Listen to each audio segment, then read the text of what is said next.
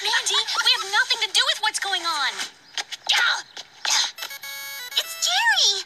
Excuse us for just 1 minute. Girls, I've just gotten the DNA results back from the toothbrush. Seems it belongs to a Telly Hardwire. Good luck. Telly Hardwire? Wasn't he the president of the computer club at Beverly High? Mandy, have you ever heard of Telly Hardwire? Telly who? On your way, then. I don't tip little jerks. That is none of your business, you little booger.